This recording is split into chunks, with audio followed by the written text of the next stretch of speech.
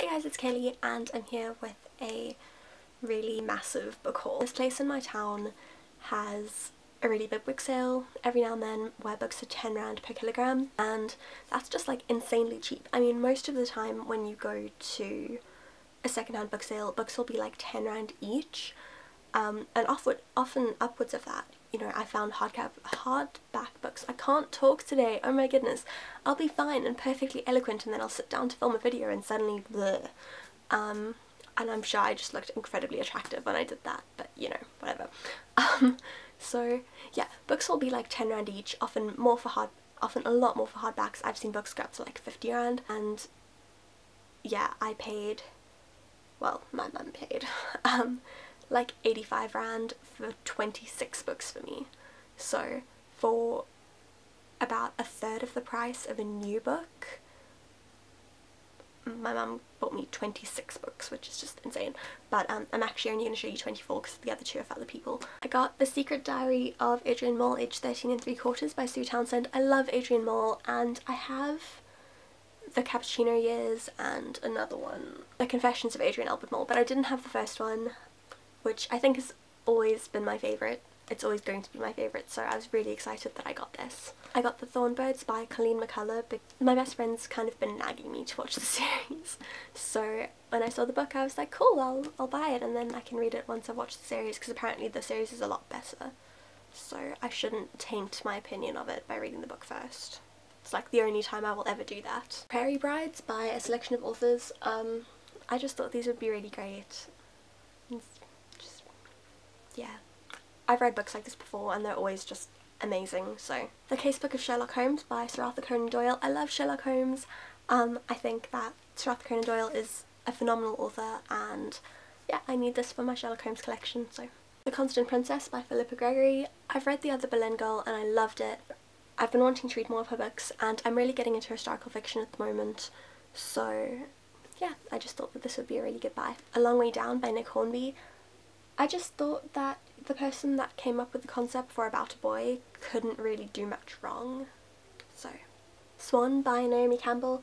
It's all about supermodels and I'm interested in supermodels, and I was really interested to see how good Naomi Campbell's writing is. So yeah. The Scarlet Letter by Nathaniel Hawthorne. I've wanted to read this pretty much since I watched DZA, and I haven't managed to find a copy that hasn't been ridiculously expensive, but now I found a secondhand one, so yay. Nightmares and Dreamscapes by Stephen King. I love Stephen King. I think he's a phenomenal author, and obviously there were a lot of Stephen King books there because he's written so many. So anytime you go to a book sale you're guaranteed to find at least one of his books, but this one just caught my eye, so I got it. Shopaholic and Baby by Sophie Kinsella. I recently read Confessions of a Shopaholic and absolutely loved it. I don't have the books in between because this is book 5 I think, but I just thought that now when I do get the books in between, or I manage to read them like by getting them from the library or something, then at least I'll have the next one to go on to.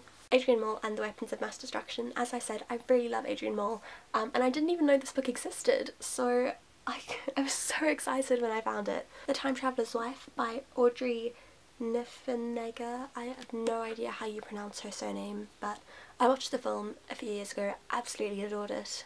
Thought it was definitely time to read the book. And with this, actually, someone was going to buy it, and then I guess they got to the checkout and they were like, wow, I've taken too many books. So they came to where me and a friend of mine were, and then they were like, oh, you might like these, you know, I got some like younger books, and I've just realised that I'm not going to take them. And then she put them all down and this was right there, so I just snatched it up because I was like, I really want to read this and I've wanted it for ages. And it's got such a beautiful cover, and then it's spoiled by that. Why do places do this? Jurassic Park by Michael Crichton. I'm going to say Crichton. I have The Lost World, which I think is the second book, and I obviously haven't read it yet because I didn't have the first one, but now I do, and I'm really excited. Atonement by Ian McEwan. This is one of my favourite books ever. I love, love, love Atonement. I finally have a copy. I'm not sure how I feel about the fact that it is the movie cover. You know, it has Keira Knightley and James McAvoy on it, which is great because I love them, but movie covers, but I do finally have a copy of one of my favourite books, which is important and great, and that's what I'm going to focus on. not this glossiness. And Bridget Jones's Diary by Helen Fielding. I love these books. I have The Edge of Reason, but I didn't have the first one, and I'm so excited to finally have a copy to add to my collection. The Memoirs of Sherlock Holmes by Sir Arthur Conan Doyle. As I said, love Sherlock Holmes, and need this for my collection. The Canterbury Tales by Geoffrey Chaucer. I thought this was the full thing, because then I saw another copy and it was a lot thicker, and then I was like, well, this one will be lighter, so I'll get this one, but I've just realised that this is actually just a selection, and I think the other one was the full tales. But oh well, at least I have some of them right, because we read part of this for my English course earlier this year and I really enjoyed it, so I thought, let me read the rest, except I can't read the rest because I don't have the whole thing. Christmas Stories by Charles Dickens. I love Charles Dickens and I love Christmas, so best combination ever. The Agony and the Ecstasy by Irving Stone. I really just got this because it's one of those classics, and thinking about it, I think I may have a hardback copy. But oh well. Out of the Silent Planet by C.S. Lewis. I love C.S. Lewis and I've been wanting to read more of his books that aren't Narnia, so I just thought this would be a good buy. The Bourne Identity by Robert Ludlum. I have The Bourne Supremacy and The Bourne Ultimatum, but couldn't read them because I hadn't read the first one, and now I have it so I can read it and I'm really excited. The Great Book of Thrillers, which as you can see is falling apart a bit, and that's quite sad. The pieces of binding are falling out. I quite like reading thrillers and I love old books like this. And lastly, The Other Boleyn Girl by Philippa Gregory. As I mentioned, I really enjoyed this book, and when I saw it I thought, well, it would be nice to have my own copy of it, so I got this. That's all. I'm not actually... I don't think I can pick all of them up to show you, but maybe I'll take like an aerial shot.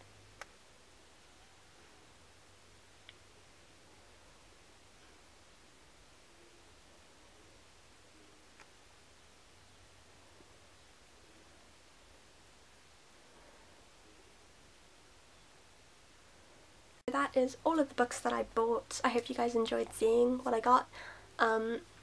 If any of the books in here are some of your favourites, let me know in the comments. Let me know just what you think of the books that I got. And I'm so excited because now comes the really exciting part of buying new books, which is reorganising my shelves, because I have like 0 space left, so it's going to take a lot of careful packing and arranging, but I'm so excited because I love reorganising my bookshelves.